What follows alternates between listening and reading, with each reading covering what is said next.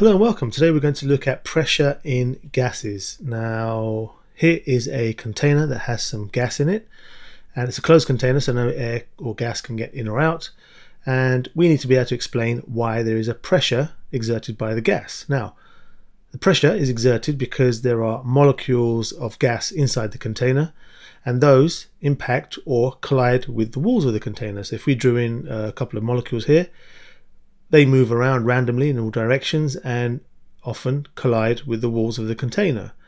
That creates a force on the side of the container. We say that there's a net force at right angles to the surface, and that's what creates a force. Now in terms of the pressure, we need two things. We need a force and we need an area. So if we've got a certain force per given area, that's what's going to cause the pressure of the gas on the inside walls of the container. We can increase the volume of the gas. In this case, we can see we've got a bigger volume where the gas is. The particles or the molecules are more spread out. There is a larger distance between the molecules, and if there's a larger distance between the molecules, that means they have to travel more distance in order to be able to either collide with each other or collide with the walls of the container. That means there are going to be less collisions per given area, and there's going to be less pressure. So less force per given area means a lower pressure exerted by the gas on that container on the left hand side. What happens if we decrease the volume? If we decrease the volume, that means, well, we can use this information on the left. It's just basically the opposite. So why don't you pause here and see if you can explain what happens when we decrease the volume. If not, we can go through that together. If we decrease the volume, there is less distance between the molecules, there is less distance for the molecules to have to travel, and therefore there is going to be more collisions per given area. More collisions or more force per given area, and that's going to lead to a higher pressure. So we should be able to explain those different scenarios, and probably good to make a note of this slide here just so that you make sure you understand it and can refer to it when you need to. What we're going to do next is look at an equation that we need to know how to use. Now luckily this is not one that we have to memorize. This is given on the equation sheet, so you should be able to select and use it when needed. So we don't need to memorize it. Okay, so what it says is pressure times volume is a constant. These are the abbreviations below, and pressure is measured in a unit called pascals, written like this, but the abbreviation is capital P small a. Volume is in meters cubed, and I guess the constant then will be pascals per meter cubed. Now what's this trying to say? Well, if we have a gas in a container at a constant temperature, the pressure times the volume will always be constant as long as you don't let gas in or out, and we can demonstrate it like this. So here's a pressure and a volume. If we multiply the pressure times the volume for the first row there, 100 times 12, we get 1200, and that's our constant. Now I haven't added the units just to avoid a little bit of confusion, but what happens when we increase the pressure by 50, so 150, 200, 250, what's going to happen to the constant? Well, the constant is a constant, so it stays the same. Now the only way that can stay the same is if the volume changes. So the volume must change if the pressure times the volume is going to remain at 1200. So in this case, 1200 divided by 150 gives us a volume of 8. And as we go down, these are the volumes. Now if you multiply all those together, you'll find that the constant is always going to be 1200. As the pressure increases, the volume decreases, but the constant, pressure times volume, always stays the same. It doesn't change. So that's a relationship between pressure and volume of a gas in a closed container. We could have a go at a question.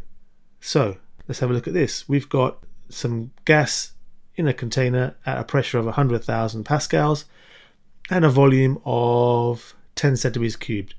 We're going to leave that as centimeters cubed. We're not going to convert it to meters cubed.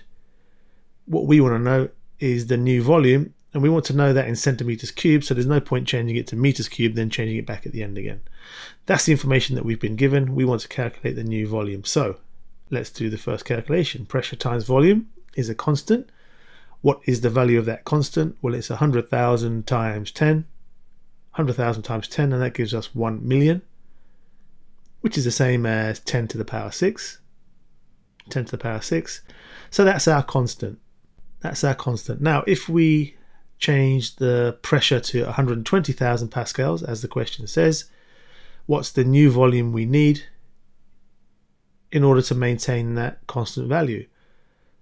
So it's 120,000 times V is 1 million, and if we rearrange the equation, we'll get 1 million divided by 120,000, and that gives us the value of V.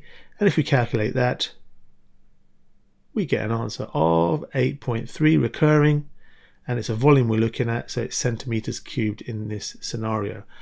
Okay, so we've increased the pressure. We know that decreases the volume, as we talked about on the previous slide. The volume originally in this question was 10. We've increased the pressure, so we're expecting a lower volume, and that's exactly what's happened.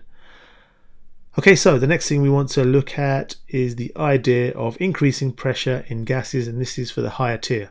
And this is how it affects the temperature. And one common example is that of a bicycle pump. So we could quite happily push some air into our tire.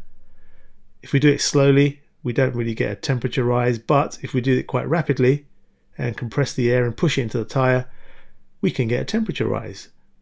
So if we compress the air slowly, there's not usually a temperature rise, but if we have a rapid compression, what happens is, and this is quite important to know and remember, work is done on the gas by a force. So the person pushing that down is doing work, and work, as we know in science, means transferring energy, or is energy transferred. So energy is transferred by a force to the gas inside the tire. That means the internal energy of the gas is going to increase, but importantly, in terms of the temperature, that's going to increase the average kinetic energy of the particles in the gas. As you know, or you should know, the average kinetic energy of the particles in a substance is the temperature. The temperature actually means the average kinetic energy of the particles. So if we increase the average kinetic energy, we're going to increase the temperature. So rapid compression of that gas into the tire is going to cause an increase in temperature, and this is the reason why. It's to do with the work done by the force on the gas. If we have slow compression, we sometimes don't get a change in temperature. Work is still done by compressing the gas, but it may not be done rapidly enough, and that energy might not be transferred rapidly enough to cause an increase in temperature.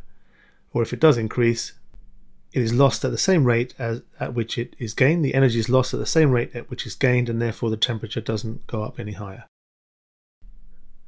So let's finish off by having one more go at a question relating to the equation that we just learned. So here is some apparatus. I'll just explain that quickly and then give you a question. We've got a pump that pushes some liquid into an enclosed area. We've got gas that is under pressure in that little tube there, and we've got a volume scale to measure the volume of the gas, and a pressure meter or pressure gauge to measure the pressure. So that means we can do an experiment. We can have a whole range of different pressures created by the pump, and we can look at the volume and use our equation to do a little bit of an investigation. But what we want to do is actually have a go at a question. So here's the question. Give this a go and see what you come up with, and then we'll go through it together in a minute. So this is slightly trickier in that we're using standard form, but it shouldn't be that much more tricky. So we've got 3.2 times 10 to the 5 times 6.75 gives us our constant, which is 2.16 times 10 to the 6. We've now changed the pressure, or we've increased the pressure to 3.6 times 10 to the 5. We multiply that by the volume. We can rearrange the equation like this, and when we plug that into our calculator, we get an answer of 6 centimeters cubed. So hopefully you got that, but if not, you can pause here and just work through and see what happened. But otherwise, if you got it, well done. That's it for the video for today. Thank you for watching, and I'll see you soon.